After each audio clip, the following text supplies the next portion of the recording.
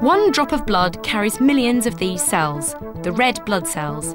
They have this distinctive shape, which gives them a large surface area to absorb oxygen, and no nucleus, so they have maximum room for the substance hemoglobin.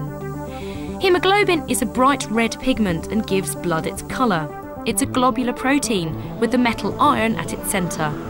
It's the presence of the iron that gives hemoglobin its oxygen binding and releasing properties. The hemoglobin is transported along the blood vessels within the red blood cells. So how does hemoglobin work? How does it know when to pick up oxygen and when to let it go?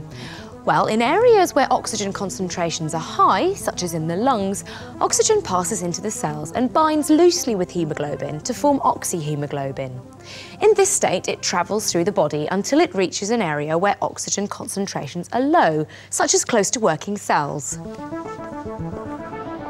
In the working tissues, the red blood cells let go of the oxygen and revert back to hemoglobin, ready to be used again.